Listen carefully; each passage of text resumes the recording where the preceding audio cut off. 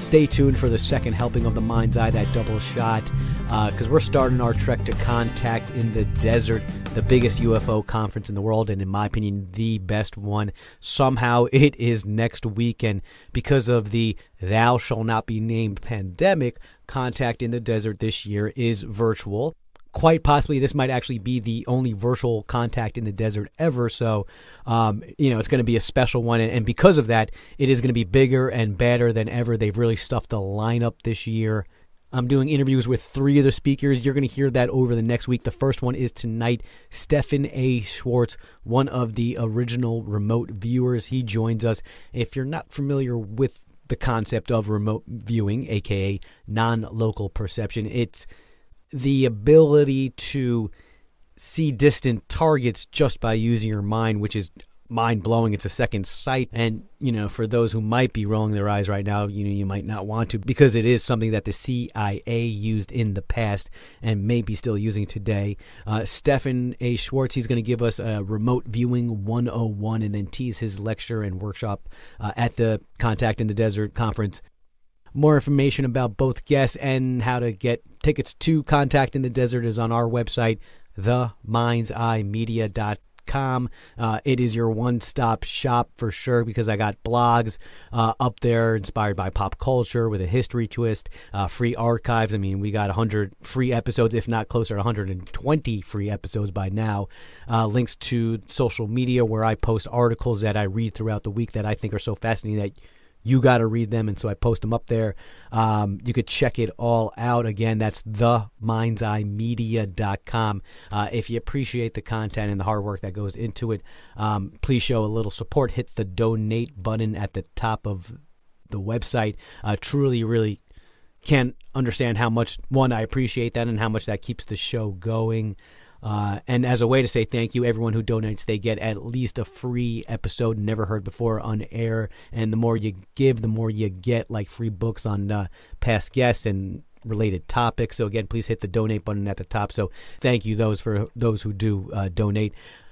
All right, now that that's done, let's get back to the good stuff. Let's welcome our second guest now, Stephan A. Schwartz, who was part of the small group that founded Modern Remote Viewing Research. If you're not familiar with the concept, aka non-local perception, that is the ability to see distant targets just by using your mind. And Stephan's going to explain that a little bit better than I can, because he is the recipient of the Parapsychological Association Outstanding Contribution Award. He's also the principal researcher studying the use of remote viewing in archaeology. We'll talk about a couple of his discoveries. What else? Award-winning author, scientist, futurist. Stephan, what else am I forgetting? No, I think that's enough. Well, I guess a little bit more will be revealed over the rest of the episode, I guess. But but in all seriousness, no, it really is an honor to have you here. I mean, you've been featured in every medium. You've won a bunch of awards, worked with citizens, governments alike. And because your remote viewing experience is what a large chunk of this conversation is going to be about, you've seen places and times beyond really anyone's wildest imaginations. And so we got connected through Contact in the Desert conference. I'm going to give a talk which will be about the history of using remote viewing in archaeology, which will cover everything done before me and then all of the things that I did. The discovery of Cleopatra's Palace, Mark Antony's Palace, the Lighthouse of Pharos, one of the 7 wonders of the ancient world, one of Christopher Columbus's caravels, the Brig Leander, that sort of thing, and also solving murders. So I'm going to talk about that, and then they asked me to do a workshop to teach people how to do it. So that's what I'm going to do. Let's say I attend it, expect an experience of remote viewing, or is it really going to, does it take, lots of training to do something like that? No. I'm going to, it's very typical of my workshops. There'll be about 45 minutes of presentation, teaching you something, and then there'll be a half hour to 45 minutes of actually experiencing what I've just taught you. The only way to understand remote viewing is to do it. And no, most of these trainings are nonsense, as they have no scientific basis. But I am going to teach you everything science knows about this subject. What does it physically feel like to remote view? I mean, does your body, brain actually feel different before, during, and afterwards? Well, Brian, if I said to you, can you remember the first time you took a girlfriend that you were in love with out to dinner? If I ask you to that, can you imagine that? I probably could, yeah. Well, no, do it. Can you imagine that? Okay, yeah, I'm doing it. Okay, that's exactly what remote viewing is like. But what about for something that you don't know, for example? Because that I can call that any moment, but that's because I've had it. That is my memory. What about if it's not my memory? Well, but that's the experience. I'm just trying to give you a sense of what it's like. I mean, that's what you asked me. In the workshop, for instance, I will ask people to describe a location, a picture. I would say to you, Brian, I'm going to show you a picture in an hour. And it's a place on Earth, physical location. You are now at that location. Describe for me what you see. What are you experiencing? Are there any colors, any smells? Make me a drawing of the most prominent shape at this location. It's those kind of questions. And you would record all that, you'd write it all down, and then in an hour I would show you the picture. Sounds like a fascinating experiment. I think I plan on attending, so I can probably at least be able to attest that for some of the listeners afterwards. Stephan, I want to focus on you for a minute, and I know this is going to be part of the conversation at Contact in the Desert. You had such a big involvement in the origins of remote viewing. Do you mind kind of sharing about those days and I guess what the early days were like? Sure. About 1965, I got out of the Army. I had a series of experiences which woke me up. I guess that's the way to put it. And I got introduced through a weird set of coincidences. I got introduced to the Edgar Cayce material. He remains the most carefully documented remote viewer in history. Actually, that's not a very good term, by the way. That just shows you where we understood what we understood in the 70s, because it's nothing to do with remote and has nothing to do with viewing. Anyway, I got introduced to the Cayce material, and I was fascinated by it and decided I would read all the readings. So I did, 14,000 and something of them. And in 1968, I decided to start experimenting. I didn't know anybody in parapsychology. After I'd been reading the readings for a couple of years, I decided I needed to find out what science knew about this subject. And so I went to, there were various colleges around me, and I went to the college libraries. And I read every parapsychological journal that had been published up to that date.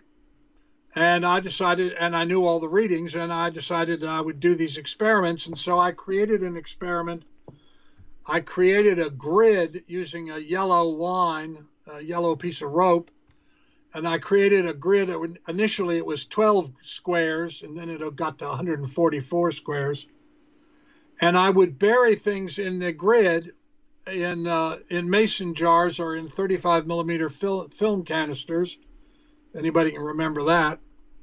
And I would mimeograph a copy of the outline of the grid and send it out to people all over the world. And I would ask them, I want you to locate which of these squares in the grid I have buried this thing.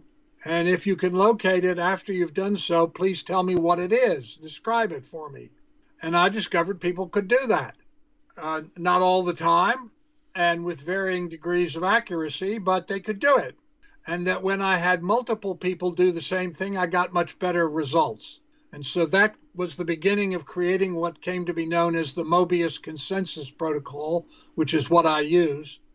And because I come out of a background in anthropology, among other things, and at that time, one of the big things that you saw in the scientific literature in archaeology was, how do we figure out where to look? because most archaeological finds were made serendipitously. That is, so the question in archaeology was where to look. And I thought, well, gee, this idea of what I then called distant viewing would be a way to do that. What other discoveries did you have in your psychic archaeological days? The discovery of Cleopatra's Palace, Mark Antony's Palace, the Lighthouse of Pharos, one of the seven wonders of the ancient world, one of Christopher Columbus's caravels. In 1976, I moved out to Arizona, and I worked with an archaeologist to locate the talking idol of Ixchel, which is on Cozumel Island. It's another one of these oracles. This was a Mayan oracle, because many not pre-technological cultures did just what the Greeks had done. That is, they would create a temple, and they would train a group of people to do what properly ought to be called non-local perception. And they would use that to help guide the leaders of the culture in making decisions about the society. It's still going on. You can go down to the Kogi in the Colombian mountains on the east side of Colombia, and the Kogi are an ancient people, and they still train young boys in how to do this, and they call them the mamas. Did this archaeological project, and we were successful. How else have you applied remote viewing? You talked about applying it to archaeology. In what other industries or realms have you applied it to? Well, mostly I focused on archaeology because I could get very meticulous evaluation. So we did that. I also did a number of criminal cases. I wrote a book about one of them called The Amish Girl. You can get it on Amazon, in which we solved the murder of a 14-year-old Amish girl. We did another one to locate a stolen racehorse. We did another one about a postal bomber who was sending bombs in the mail. What I do believe is that consciousness is causal and fundamental, and that there is a greater consciousness than just humans, and that in fact all living beings have some measure of consciousness, and that what we call reality, or Einstein called the great optical delusion, is a manifestation of consciousness. You got this ability, of course, you're going to go into the future. What did you see when you remote viewed the future? Well, right now I'm doing the analysis for a remote viewing experiment. I started in 1978 as I was leaving government because I was concerned we were going to have a nuclear war. I began getting people to remote view the year 2050. Now, why 2050? And the answer is because if you go too far out ahead, you don't understand what they're talking about. I mean, imagine in, say, 1880, somebody told you that people carried around something as big as a pack of cards that would allow them to talk to anybody in the world. I mean, how would you even interpret that? So if you get too far out ahead, you don't understand what they're saying. So I started in 78 to look at 2050. And I did that from 78 to 91. I had 4,000 people take part in that experiment. And then as they were so accurate as to what they said consensually, that is, not every person got everything right or everything. But when you look at the consensus, it's the same thing that you do in intelligence work or in investigative journalism. You get multiple people to tell you what they know and they don't get everything right. But when you see something come up again and again, then you pay attention to that. Or if you see something that is low a priori, that is something you would never expect, just seems so off the wall. In this case, for instance, as I said, I was interested in because I thought there was going to be a nuclear war. And in fact, were it not for one Soviet colonel who wouldn't push the button, we would have had a nuclear war. But in any case, I would say, I would ask him questions like, well, if there's not a nuclear war, what is the relationship between the Soviet Union and the United States like? And they said, well, the Soviet Union doesn't exist anymore. I mean, that's low a priori, right? I mean, who in 1978, 80, 81 would have ever imagined the Soviet Union disappearing? It was this a huge monolith, the great bipolar, all that sort of stuff. And yet, of course, it happened. And when I asked them about healthcare, they said to me, well, there are going to be a lot of pandemics. And I said, pandemics? I mean, the only thing I could think of was Spanish flu in 1918. And they said, oh, yeah, there are going to be a bunch of them. And the first one will be a blood disease that crosses over from primates to humans in Africa, and it will go on to kill millions of people. And I went to a friend of mine who was then the deputy director of National Institutes of Health and said to him, do you know anything about a blood disease that could kill millions of people that crossed over from primates to humans in Africa? And his answer was, Stephan, I don't know what you're smoking, but whatever it is, quit. So that's how low a priori this stuff was. But in any case, now in retrospect, I can see that all of the things that they consensually described turn out to be true. For instance, climate change.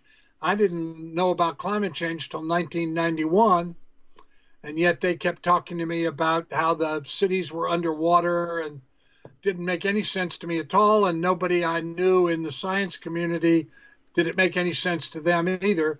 So now I'm doing a 2060 experiment, and I want to see what the difference is between 2050 and 2060.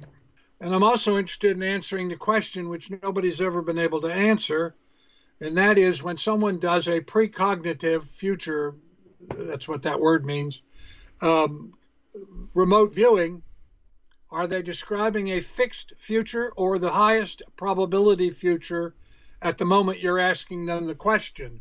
And nobody knows the answer to that, but I'm hoping that between the 2050 and the 2060 depth, I may be able to shed some light on that.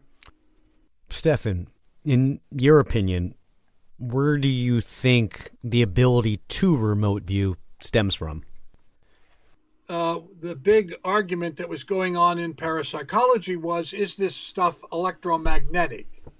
And when I had been in government, I had a friend who was the head of the CIA, and he began to send to me translations of secret documents that were done by a Soviet epidemiologist named Leonid Vasiliev. And he had been tasked by the Central Committee of the Politburo the same question, is this electromagnetic? And so he was putting people down into mine shafts or down into caves and putting them into Faraday cages, which is a kind of a metal structure that blocks electromagnetic radiation. And he would ask them to do non-local tasks. And he discovered they did it just as well as they did when they were on the surface. And so the argument was, well, if it was electromagnetic, the only part of the electromagnetic spectrum that he wasn't able to shield, and he said the only way to do this would be to put somebody in a submarine at depth. And he went to Admiral Gorshkov, who was the head of the Soviet Blue Water Navy, and for whatever reason, he wouldn't do it. Anyway, I read this paper, but after I finished the project in Arizona, I got offered a fellowship in Los Angeles, and I went out to LA, and I stayed with a friend of mine, Don Keach, who had been the deputy director of Navy Labs, and he had retired with another friend, Don Walsh, and they had taken over the Institute of Marine and Coastal Studies at the University of Southern California. And he said, you know that crazy submarine experiment you wanted to do? And I said, yeah. And he said, well, we got a submarine that's coming down to do its sea trials at our Catalina Island facility, and we'll pay for 3 days to let you do that experiment. And so I did. It came to be called Project Deep Quest. And first of all, it was, could individuals locate a previously unknown wreck on the sea floor? So I put people down and asked them to describe where people were located on the surface. Oh, by the way, I should say to you that you can go to YouTube or go to my personal website, StephanASchwartz.com, and you can actually, I made films out of these projects, and so you can actually watch the films and watch people do it. Deep Quest is the submarine experiment, that's what it was called, and you can actually watch it happen. As I got Leonard Nimoy, Dr. Spock, to do the narration, and they were successfully able to do that. Not only the depth, but the bit rate of information that they were able to provide when they were submerged made it clear that this was not electromagnetic. Non-local perception is not a function of electromagnetic activity. So what is it a function of then? Is it the body, the brain? What is it, Stephan? Well, I mean, we don't know what consciousness is, and we don't know what information is. And those are the two great mystery questions nobody knows the answer to. What I can tell you is a little bit about how it works. There is an aspect of consciousness that is not physiologically based. That is, the physiological idea of consciousness, the materialist, physicalist idea, is dead brain, dead meat, no brain, dead brain, no consciousness. But this turns out not to be true.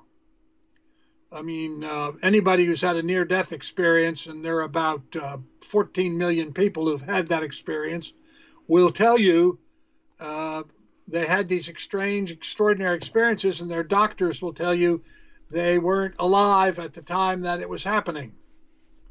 Their brains were not functioning.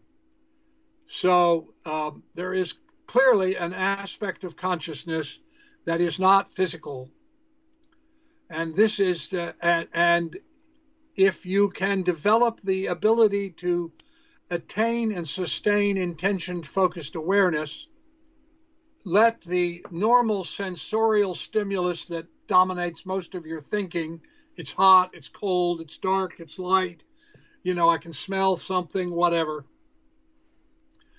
that retreats into the background, and what in religion is called the still small voice, this aspect of consciousness that is not physiologically based, emerges, and you can get information. You can get any kind of information you want.